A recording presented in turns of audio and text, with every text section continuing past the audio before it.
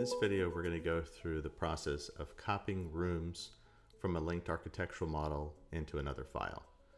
So to do this, the first thing I'm going to do is I'm going to open up the architectural file, and I'm going to link one of these rooms to a room in dRofus. So let's go ahead and pick this conference room as an example. I'm going to go ahead and link this to a dRofus database.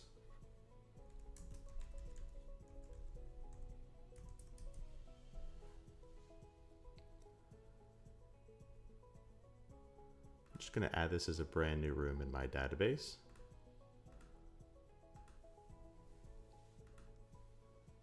So now I have the conference room linked to dRofus.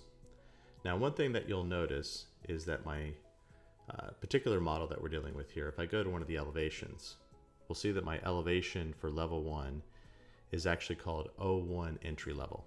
That's going to be important when we get to the point where we're linking this linked model in. I'm going to go ahead and save this file and close it. And we're going to create a new model that we're going to link the architectural model into. This could be a mechanical file, it could be a furniture model, anything that would be used in that kind of context. I'm going to go ahead and link the architectural model in.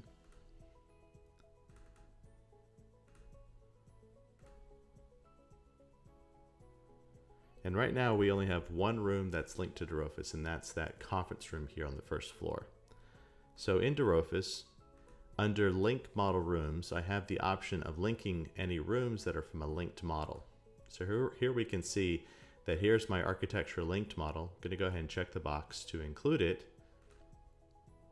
And this is the warning message that I'm going to get when my levels don't match. So in this case, we're unable to locate O1 entry level in the current model, and therefore it's going to skip the models to copy into.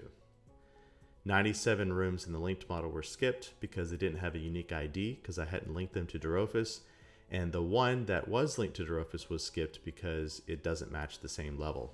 So what we actually have to do in order to use the dRofus plugin is we have to make sure that our levels match. Now here, we're seeing the levels of the linked file. And if we wanted to see the levels of the model that we're working in, we can see those here. So in this case, my level name, which is currently just called level 01, has to match the same naming convention as the level that's in my architecture linked file.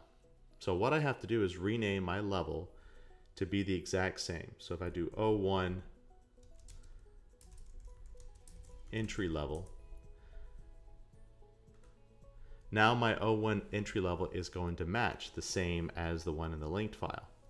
So if I go back to my floor plan and try the exact same thing, again, looking at the linked model, it's now going to import that room successfully. And again, this warning message is telling me the rooms that aren't actually linked to dRofus. So if I zoom in here, we can see that my room that was linked to dRofus has now copied over successfully.